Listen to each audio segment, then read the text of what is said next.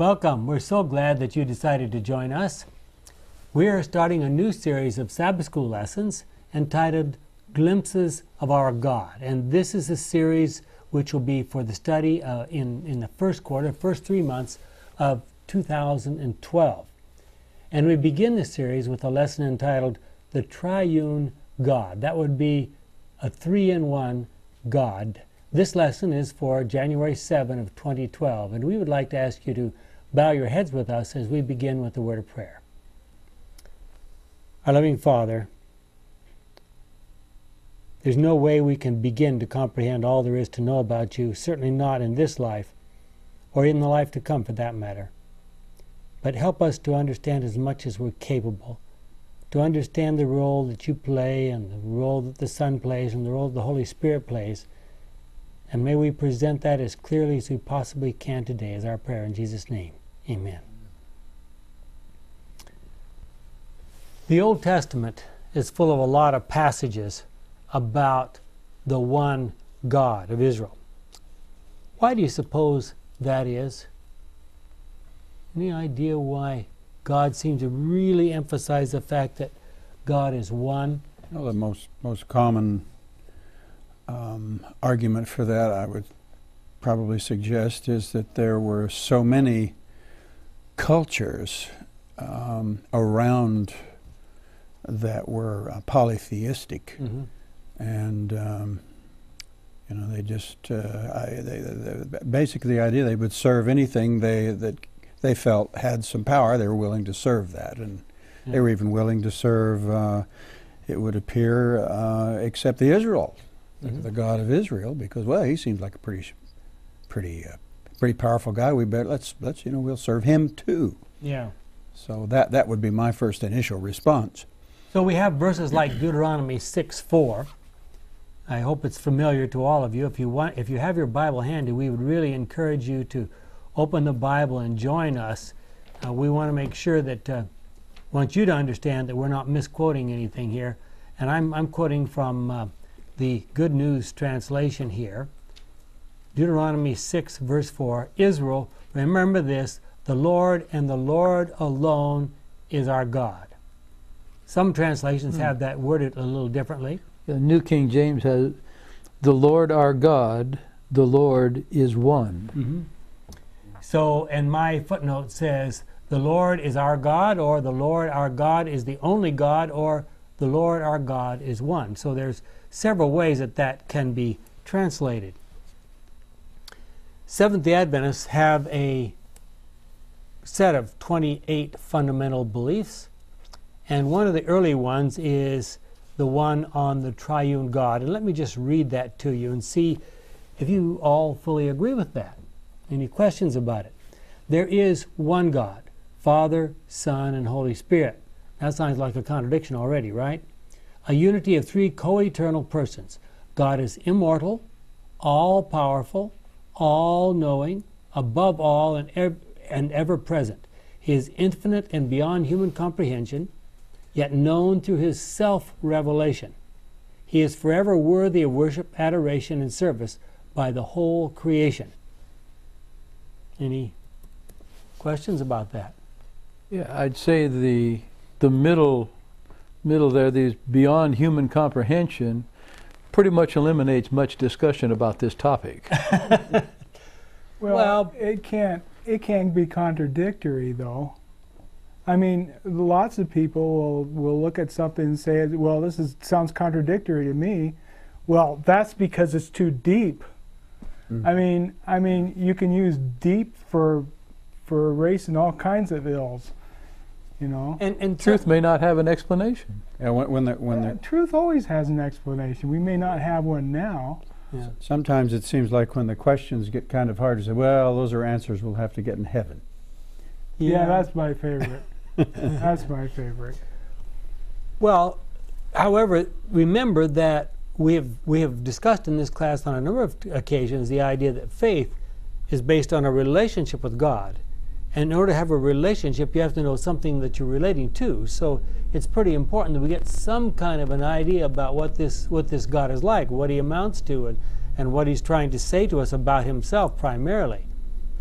and hope I don't need to tell any of you that there are three great monotheistic religions in the world: Judaism, Christianity, and Islam, who arose in that order, all descended from Abraham.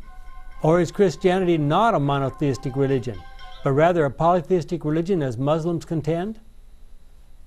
So what about it? Are we a monotheistic religion or a polytheistic religion?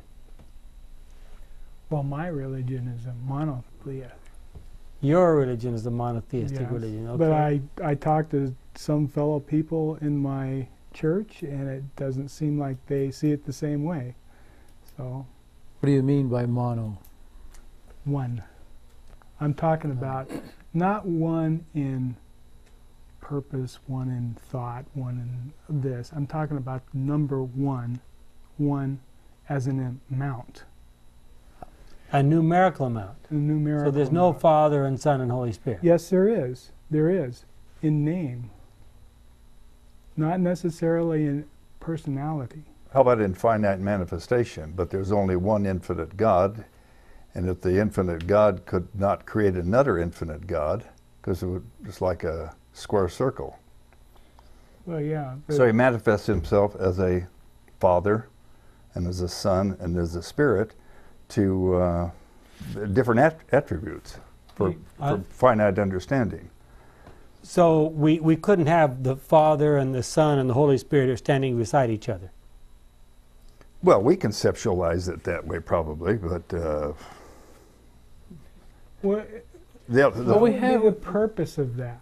We have the imagery in Revelation where the Son comes to the Father, like they're And like and getting into the same geographic area from disparate areas.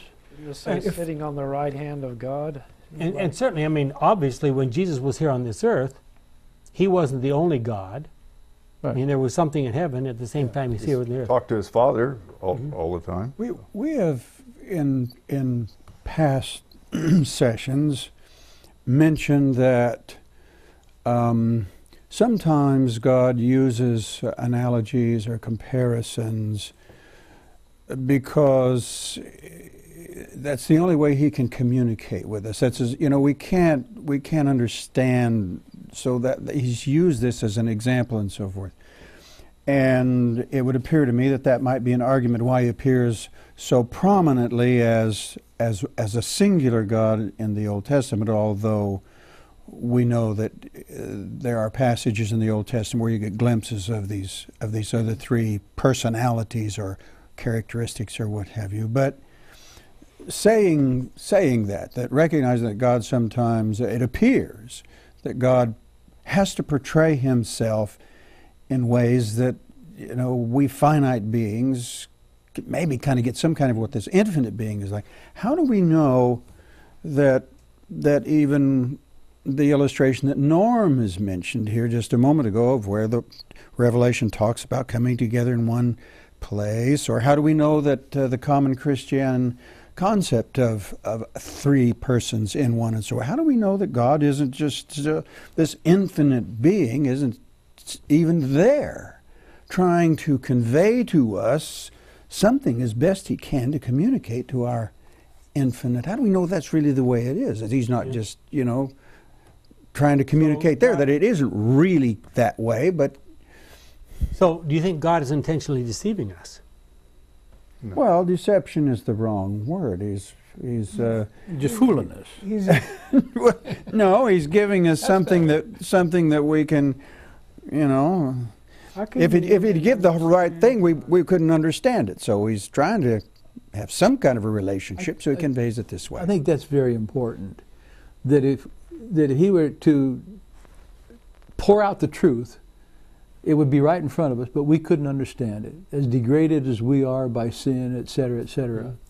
But I think that, for me, I see this as a God with potentials, lives in dimensions that I have no ability to comprehend. Right. And if he needs another function, he can duplicate himself and perform that function. And if he needs three of them, he gets three of them. Kind of like an amoeba behind two posts or behind a wall with three holes in it, and you see three three things. Three amoeba. No, it's all one back there somewhere.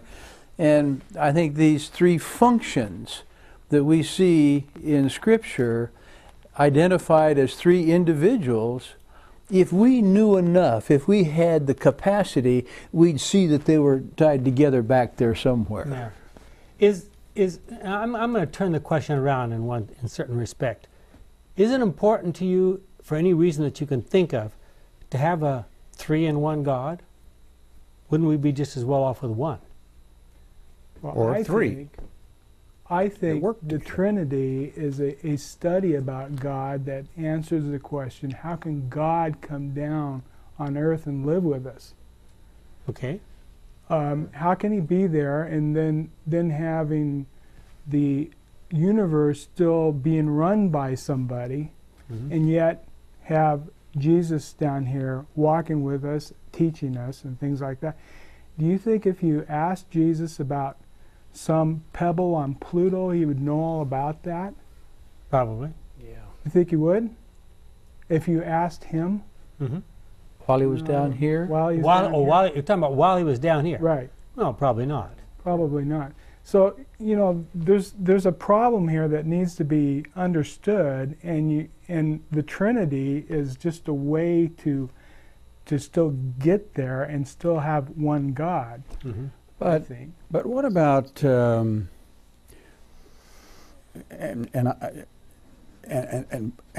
this, I think, is, I'm not sure everybody agrees with this, but I think we have heard this, and our Adventists have heard this in their basic theology, that when Jesus came down here and became a human, there's certainly evidence that indicate that somehow he's going to be like us forever. For example, when we go to heaven, if I'm missing an arm, it's my understanding I'm going to get that arm back. Yeah. On the new earth, or in heaven, or wherever that time is, and wherever it is, I'm going to be as good as Adam was when he came. But you can be able to go up to Jesus, and you're going to be able to see those nail prints in his hand. You can see where the spear went in his side. I won't have any of that, but he will. So if that's true, that throws another little kink in this. It would appear to me in this. Well, where's the kink? I don't see the problem. Well, there's one there. Let me throw another kink. Yeah, but Paul does say that when we're resurrected, we're going to have new bodies. A spiritual body. They're going to be different than they are now. But recognizable. Recognizable, right.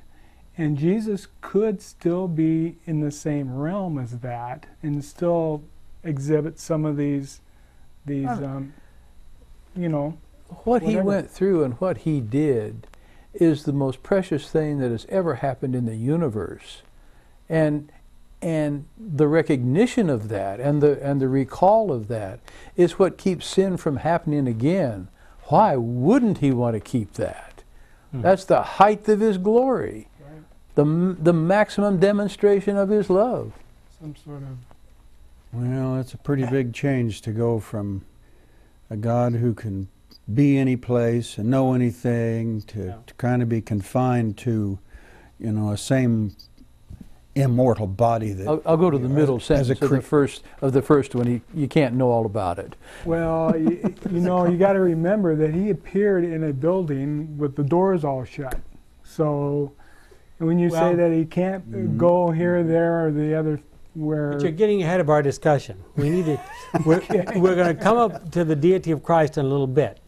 I want to talk about the general issue of Father, Son, and Holy Spirit. And Ellen White, yes? Well, one analogy I've heard is the United States government. There's one government in the United States, but there are three branches. There's the legislative, the executive, and the judicial. And they can't agree. Well, they don't frequently. Usually, in fact, they're even amongst in any one division they can't agree. But that's another comparison of they're three but one. Mm-hmm. Okay.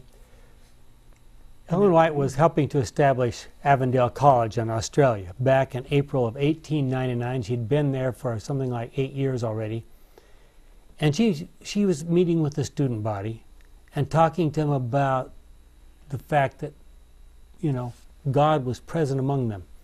And she said, we need to realize that the Holy Spirit, who is as much a person as God is a person, is walking through these grounds. That the Lord God is our keeper and helper. He hears every word we utter and knows every thought of the mind. Now that's found, the easiest place to probably find it is in Evangelism, page 616, paragraph 5, or possibly Faith I Live By, page 52.2. But what does that tell us about the nature of God? Well, we can't understand it. Mm-hmm. Why even bring that up in this discussion? Because in general, we tend to say the Father, yeah, we can sort of picture him somehow or other. And the Son, oh yeah, we have no problem with him. He was here on this earth and so forth. But the Holy Spirit, is he a essence, or is he, a wind? Is he a whatever? She says he's a person, and he's walking through these grounds. Well, God is a person. Yeah, that's what she said. So everything, all three of those names are a person. Okay. The same person. But they so I appear don't to know have what the different problem functions. is. Well, a different emphasis. It seems to me that the text is Moses trying to inculcate this concept into the children of Israel after they got out of Egypt with all the gods of flies and everything that moved and grunted or whatever they worshipped. I think there's an overlap here. I don't have a problem with one. The other thing it is, if you look at the early Christian history post Christ's ascension, this has been arguments about this have been going on for hundreds, thousands of years. Now there's another thing that comes to my mind. If you start talking about the Holy Spirit as walking around doing things, around these people, well, what about the people in South Africa that are praying for the Holy Spirit? Do they pray and they have to wait until he says, "Oh, I'm done here," and walk clear around to the other side? Well, if you start using those illustrations, you start thinking that way. If you take them too far. Well, in the Scripture, this is from our Adult Sabbath School Bible Study Guide. In Scripture, there are three separate but interrelated types of evidence for the Trinity. This is what we want to look at today. Three separate kinds of evidence. One, evidence for the unity of God, that God is one. We've read one verse and we've talked some back and forth about a little bit. Two, evidence that there are three persons who are God. Are they all equally God? And three, subtle textual hints of God's three and oneness.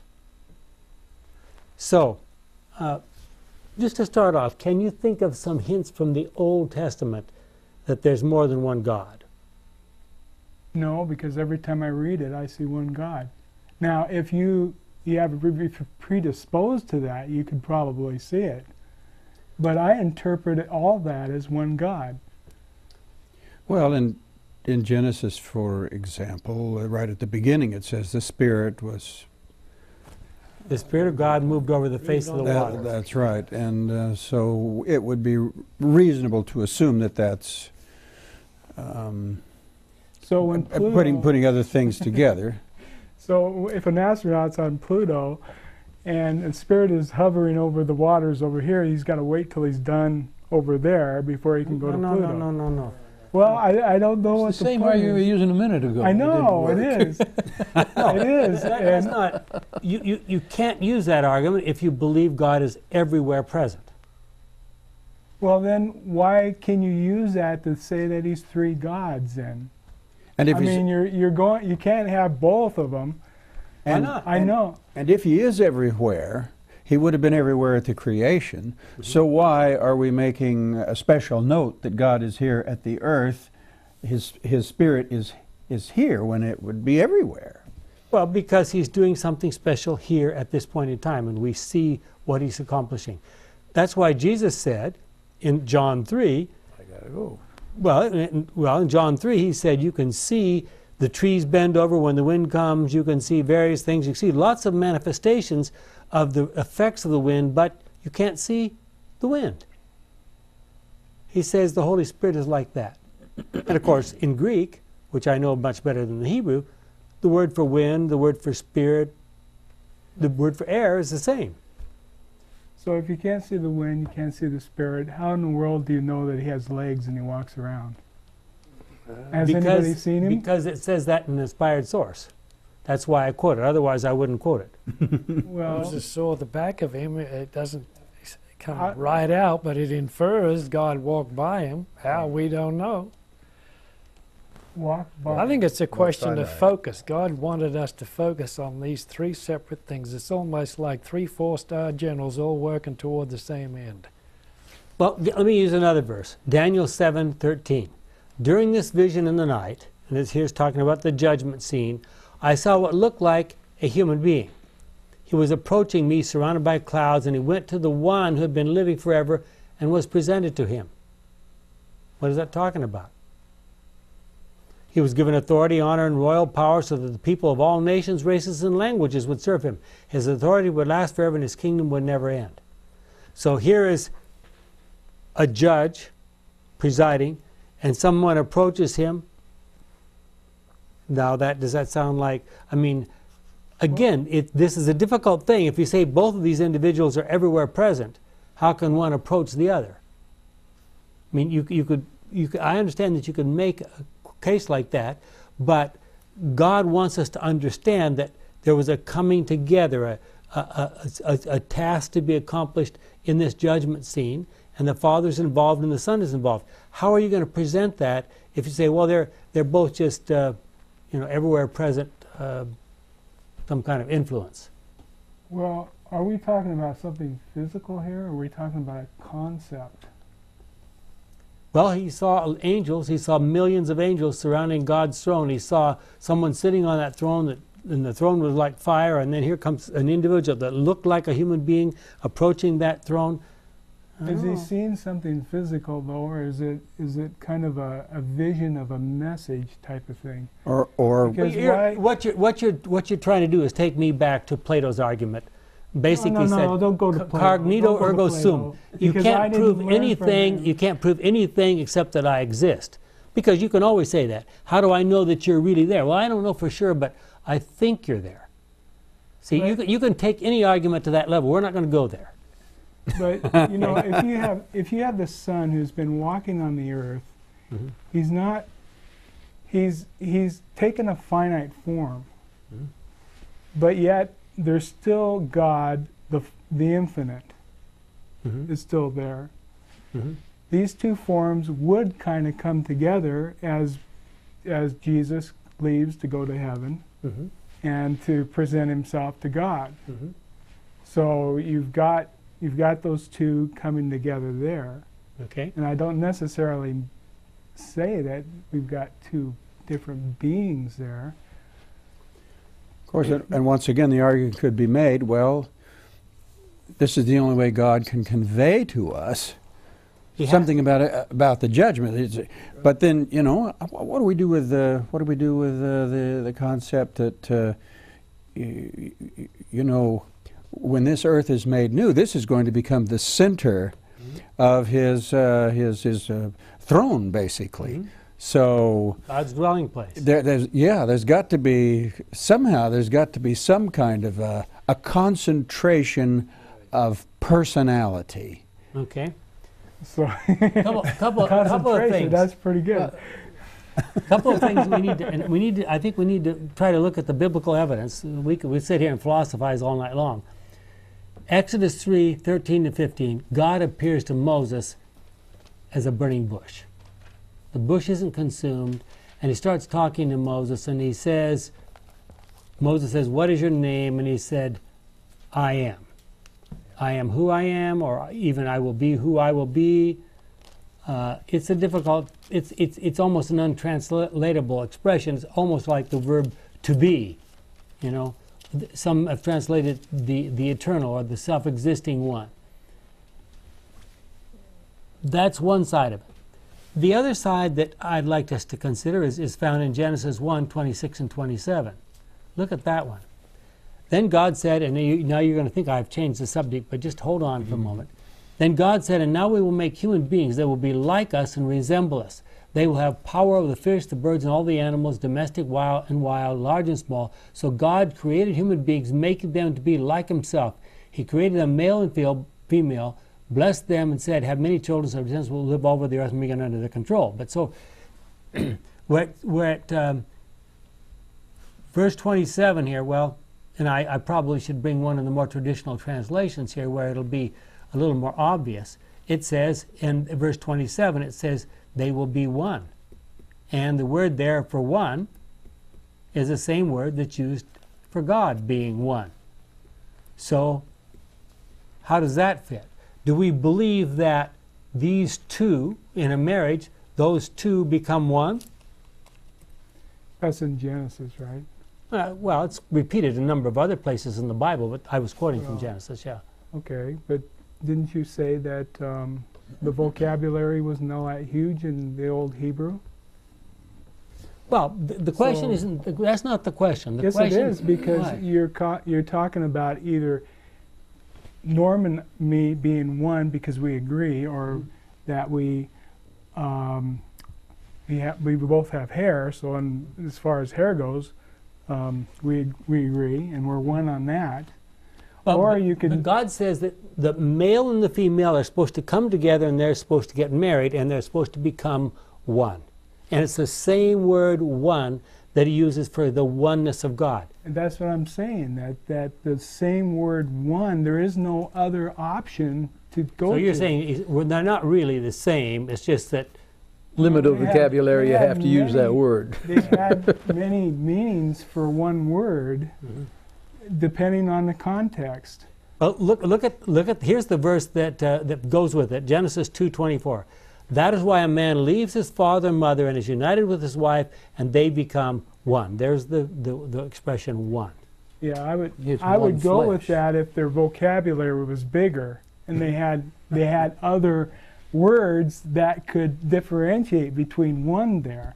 You don't think if God really wanted to say there was something different here, he would have invented a new word? I mean, this is the beginning of the history of mankind. He could have invented any word he wanted. Well, no, not necessarily, because we know that the language back then was limited because of the writing.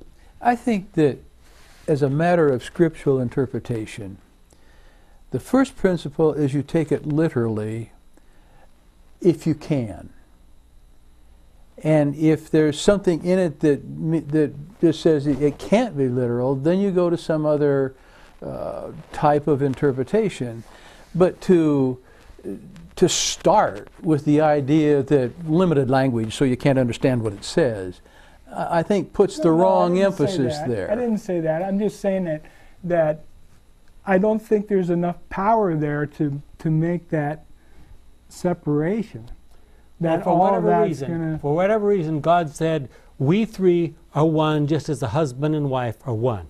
Now you can expand that term or compress it as you like, but that's the information that God gives us. And another thing it seems to me to observe is that if God is doing the best he can to communicate to us what he is really like, then this is the information he's given us. That's right. Mm-hmm. And although we in our little finite minds may not be able to come to absolute, complete, and full understanding, evidently there's enough here that we can find a security, an assurance. And also, when you're in this Christian experience long enough, and you know that your experience and your understanding grows, mm-hmm. and changes and enriched and but I think that we're missing something here. That one has two or three meanings.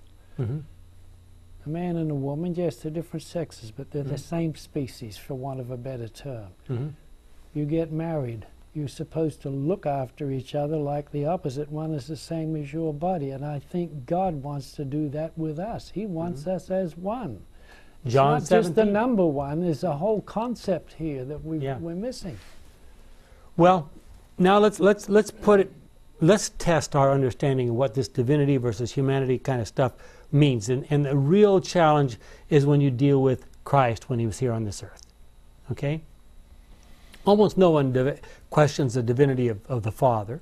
Very few people really challenge the divinity of the Holy Spirit. They may have some different ideas about what he is, but that's relatively unchallenged. But almost from the time Christ left this earth, people have come up and challenged his divinity in various kinds of ways.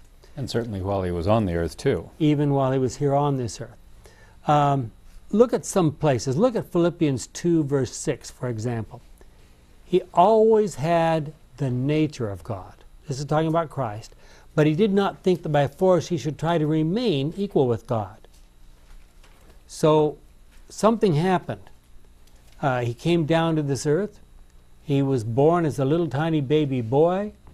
He passed through the vaginal canal. I mean, he did everything like a human being. But yet, we have these words from Desire of Ages, page 530. Jesus declared, I am the resurrection and the life. And Christ is life original, unborrowed, underived. He that hath the Son hath life, 1 John 5:12. The divinity of Christ is the believer's assurance of eternal life. So that doesn't leave much leeway as far as whether or not Christ was in fact divine. Is it important that Christ is divine? And if so, you know what I'm going to ask next. Why? If he wasn't, anybody could have fulfilled That's the right. price. If something other than divinity could have accomplished the purpose, then it would have. Okay, well, why would it have to be divinity? Because the charges were about divinity. Okay, because he said that he's the only guy that said that he can lay his life down and bring it back up again. Mm-hmm. So if he's the only one that can do that, if I said that, would it be all right for me to do it? well, you can say it, but you won't be able to do it. Okay, well, so you're saying that the proof of one of the important aspects of his divinity, that he was actually able to do that. Right. Okay, Absolutely. fair enough. Why is that important?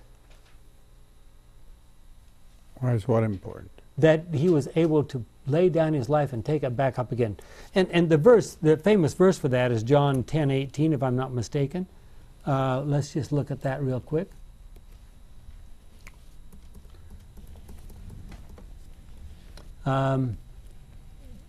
Here it is at the top of the page. No one takes my life away from me. I give it up of my own free will. I have the right to give it up. I have the right to take it back. This is what my Father has commanded me to do.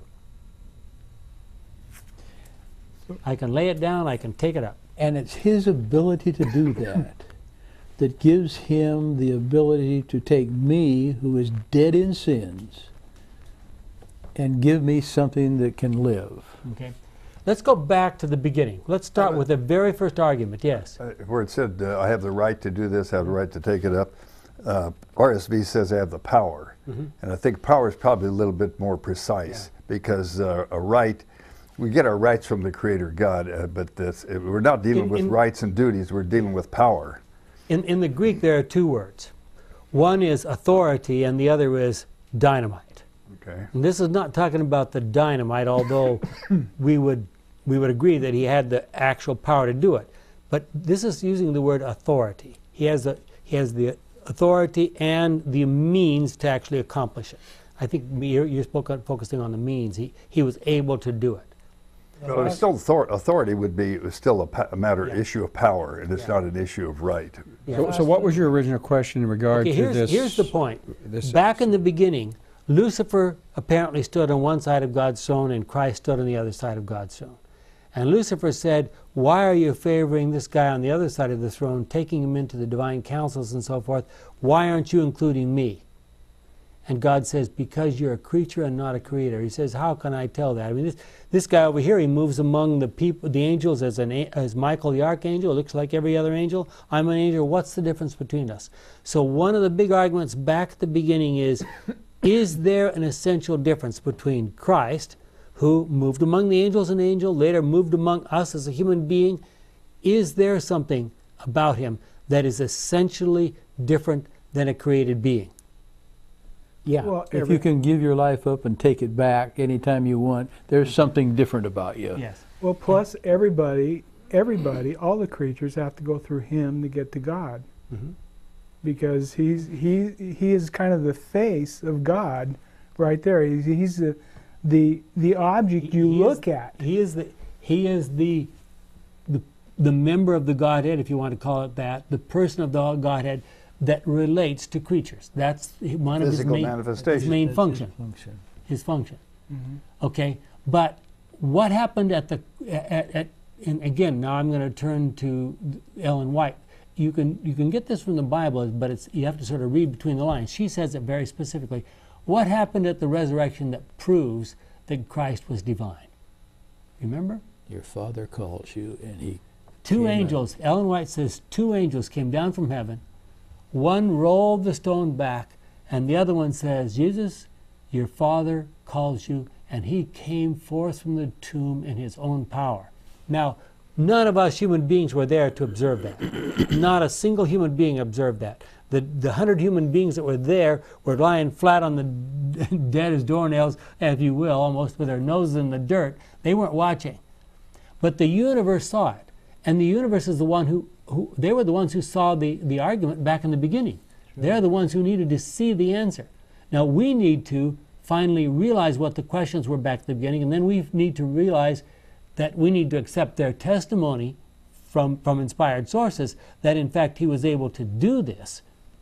But if that testimony is accurate, and I absolutely believe it is accurate, that's inspired, then here God just proved in unquestionable terms that Jesus Christ is not just a creature like every other creature. So he said, the angel says, your Father has called you. So I don't understand how that proves that he raised on his own. Because he rose from the dead. It's like someone might come into your room when you're dead asleep and say, Gary, wake up, but that person didn't instill any power in you. You woke up on your own. In the same way, this angel said, Jesus, your Father calls you, and Jesus woke up from the dead, from what we would call the second death, in his own power. After being totally and completely separated from God on Calvary and buried in the grave, the stone rolled in front, the angel says, I have been sent by your Father to call you. And Jesus rose from the dead in his own power. The angel had no power. He just presented the message. Yep. Jesus didn't tell Lazarus when he was lying in the tomb, Lazarus, your Father calls you. Yeah. And have Lazarus come out. He said, you, Lazarus, I'm telling you, under my power, come out. Yeah. Yeah, but that's not the issue. Isn't that kind of the Father calling him? No, it was through a third party. Yeah. Third The party. Father has the angel. Father's calling you. Okay. And now he responds on his own. It seems to me that Christ was aware of this factor of the resurrection before he died, because if you look at the end of 18th verse, I got the New American Standard, it says, this commandment I received from my Father. He knew. Yes. That's part of what he came. I mean, that's part of one of the many questions that he came to this earth to answer, and that's how he answered it. Yeah. Now, let's look at some other examples. I mean, let's get as much evidence as we can. The Jews believed that illness was the result of sin. You know the famous John 9 verses 1 and 2 thing where the disciples saw the blind man, and what did they say? Is this guy blind because of his sin or because of his parents' sin, right? It was clear to them that any person who suffered from serious disease must be a serious sinner. So look at Mark 2, 5 to 10. Seeing how much faith they had, I'm reading from my Good News Bible, Jesus said to the paralyzed man, now here's the story of they, apparently 4 or 5 or more people had brought this paralyzed man on a stretcher. They tried to get him into the house, probably Peter's house, where Jesus was preaching, and they just couldn't crash through the crowd. So they went up on the roof, tore open the roof. I mean, they actually made a hole in the roof and let this guy down. And what did Jesus say?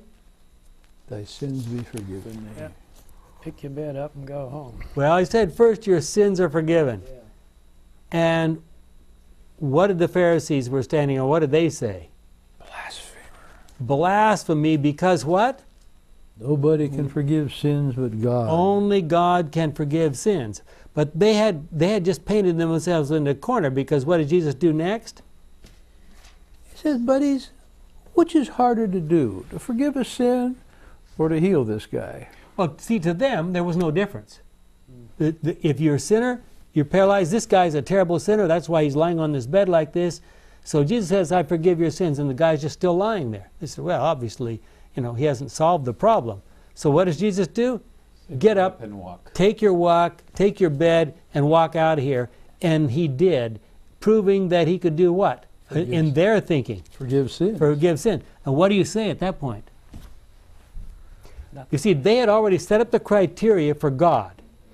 God is someone who can forgive sins. Jesus forgave sins, and he proved it by having the guy walk out. Okay, what's the conclusion? He's God. He's God.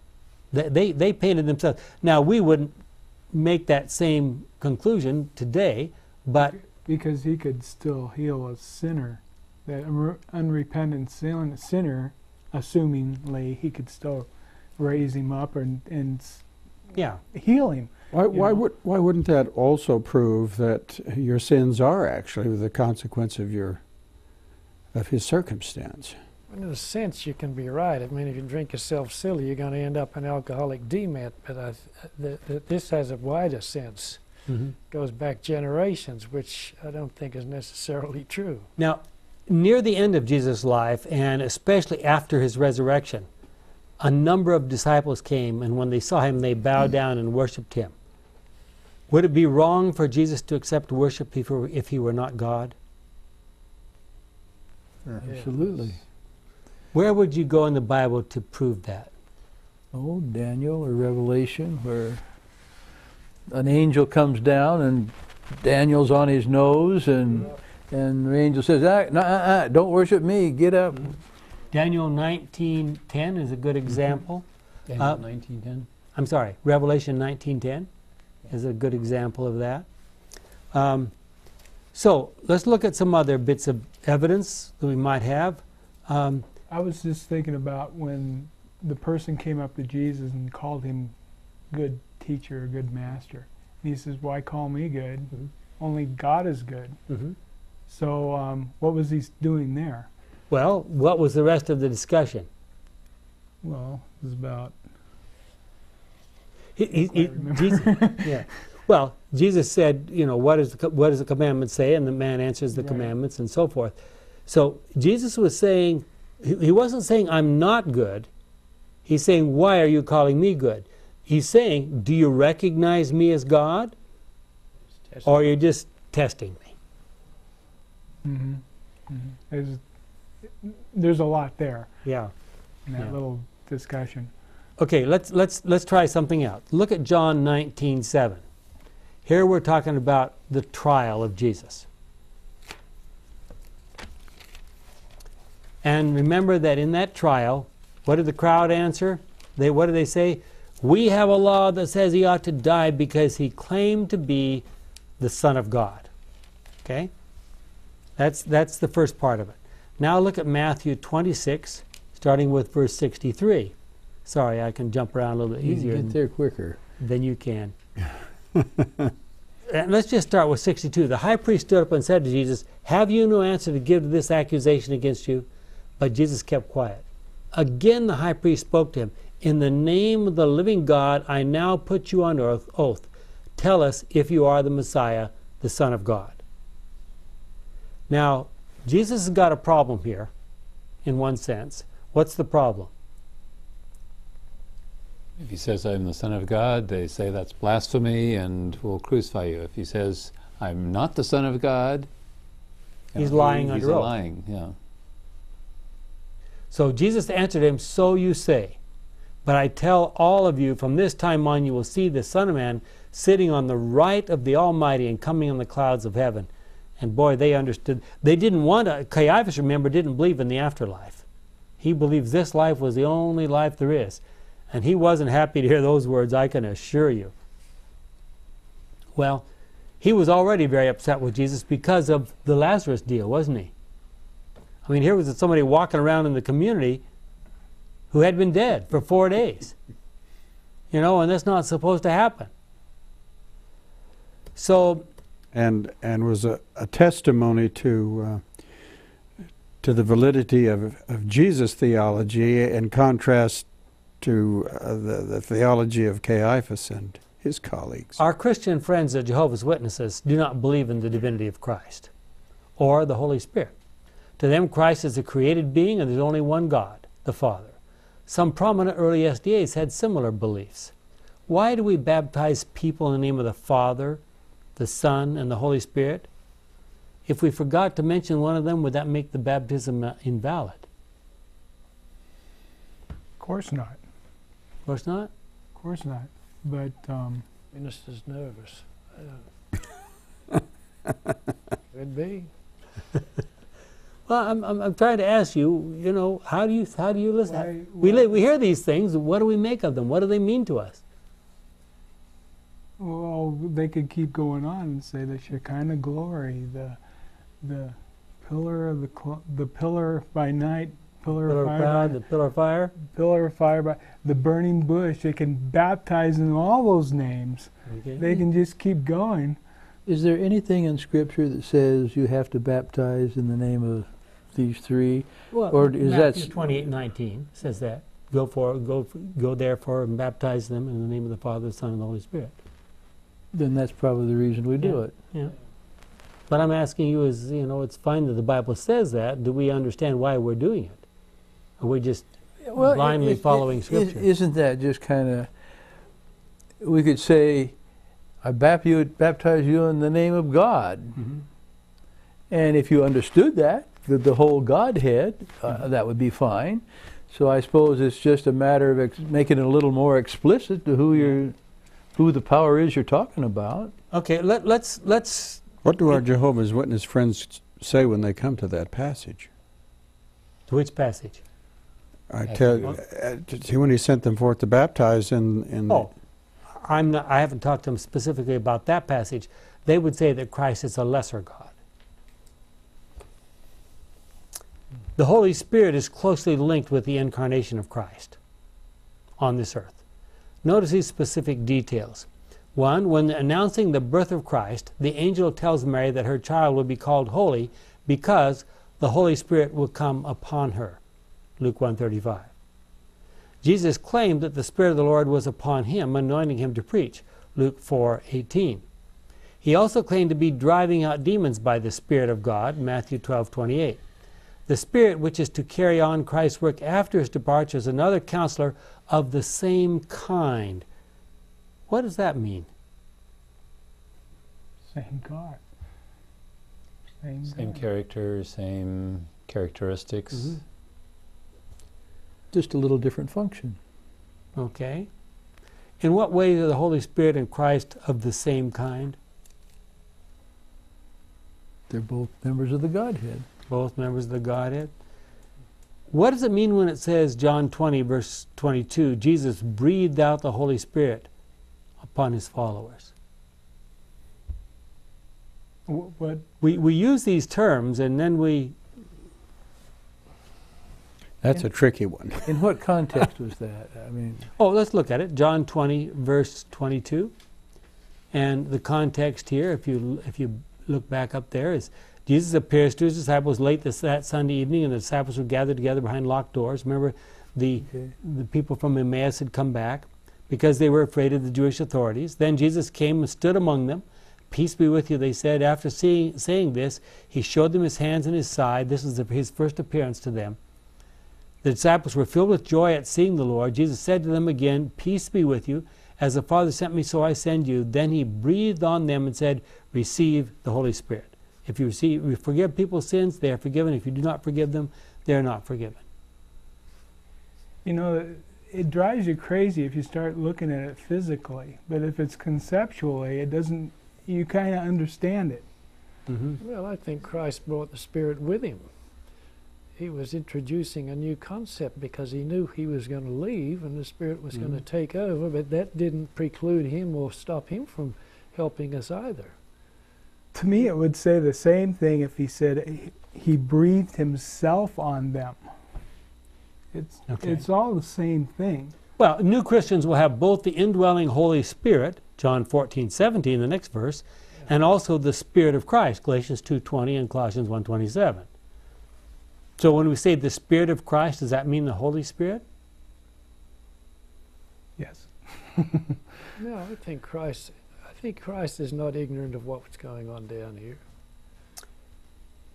At the time of the baptism of Jesus, John takes him, he says, I want you to baptize me. Jesus goes down into the water. John baptizes him. He comes up, and what do we hear? Well, Scripture says we hear the voice of the Father, Right. and then what else happened? The dove came into his head. Representing the Holy Spirit came down upon him. Right. What does that teach us about? Wasn't there a voice there, and there's a dove here, and there's a person here? Isn't that three? Mm-hmm.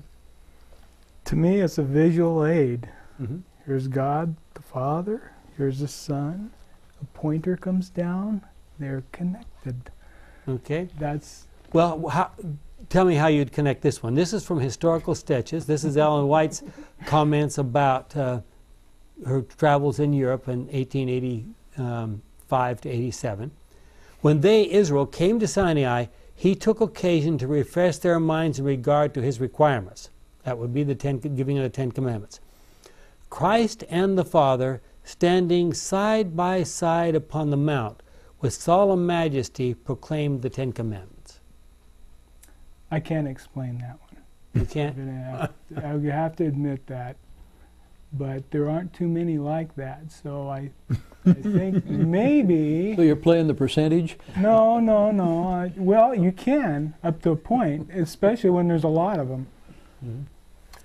Well, Christ, the New Testament apostles often spoke of Father, Son, and Holy Spirit together. Acts 2:33, 1 Peter 1:1-3, 2 Corinthians 1:20-22, 2 Corinthians 13:14. Let's just look at that one, for example. The grace of the Lord Jesus Christ and the love of God and the fellowship of the Holy Spirit be with you all. Now there's all three mentioned in one verse. Christ is repeatedly described as being seated at the right side of God the Father, in the place of honor, and then being given the Holy Spirit. Why was Christ given the Holy Spirit? Is it now? Yes?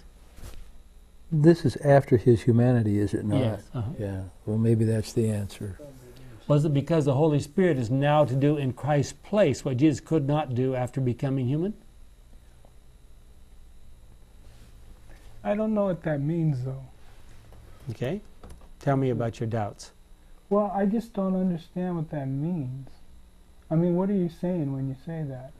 What sounds like Christ, now in his human existence, his human form, let's say, in heaven, is given the Holy Spirit has said, okay, let me do for you what you can't do anymore because you're now in human form. And Christ says, okay, this is what needs to be done. That needs to be done. Which We need to have Running the universe. Godhead with us moment by moment, every place on earth. that's And right. Jesus' physical form couldn't do that. That's right. So the Holy Spirit takes over and it becomes our comforter instead of Jesus physically. Ken, you said something earlier that kind of caught my attention, and that was a little different to me, and maybe I misunderstood. But you made reference to Jesus being kind of the one who's worked with the angels. Mm-hmm. Michael the Archangel. Right, and that was kind of his work. That was his, when it came to the gods interacting with the angels and later with human beings. That's right, in kind of their work is divided up. That's kind of what Jesus did. Yeah. And the Holy Spirit, he did some other things. And now that Jesus is in human form and may not have that ability, as like he once did, he has to he's asked the Holy Spirit to do that. I guess where I'm going with this, he mentions once about the Holy Spirit will now come to you and so on and so forth. Am I way out in left field here? Well, he said, there are lots of things I'd like to tell you, but I can't yet. Mm-hmm. I'm sending the Holy Spirit. He will explain things to you. I think we're talking about the essential functions of these three members of the Godhead. And they are spelled out. If you want to spend some very profitable time trying to understand this question, John 14-16. It goes on and back and forth and up and down. I mean, that is by far the most exhaustive, comprehensive description of the Trinity and their functions in the entire Bible. And obviously we don't have time to do that right now, but there's where you would go to see all of that. Well, the big thing that I see that's a problem here is that what if there was no Trinity? The Trinity wasn't mentioned at all. And then Jesus came down on this earth here and did what he did, and he said he was God. Mm-hmm. You would get kind of a shallow idea of what God is by looking at him, about what he was doing at that time. When you have a God that's supposed to take care of the whole universe, and now he's there, without the Trinity, the speaking of the Trinity, there would be no way to reconcile all this stuff. Yeah. Well, and people have struggled. Christians, even people claiming to be Christians, have really struggled with this. Back in the beginning, one group said, no, Jesus was really just a person, but God came down and inhabited him as a person. Another group says, well, Jesus wasn't really God. He was just a really good person that God sort of adopted into his family. They struggle with that. Now, here's what our Bible study guide says, and I'd like you to think of this in conclusion. If Jesus were merely a created being and not fully God, how could he as a creature bear God's full wrath against sin? What created being, no matter how exalted, could save humanity from the violation of God's law, or even God's wrath? Were Jesus not divine, then God's law would not be as sacred as God himself, because the violation of it would be something for which a created being could atone. The law would be only as sacred as that created being and not as sacred as the Creator. Sin itself would not be so bad if all it took to atone for it was the death of a creature. Sin in itself would be, the fact that it took God himself in the person to remedy sin presents powerful evidence of the seriousness of sin. And I would like to leave in him dwelt all the fullness of the Godhead bodily, but it wasn't in his humanity. And I'm going to leave you to think about that. See you next time.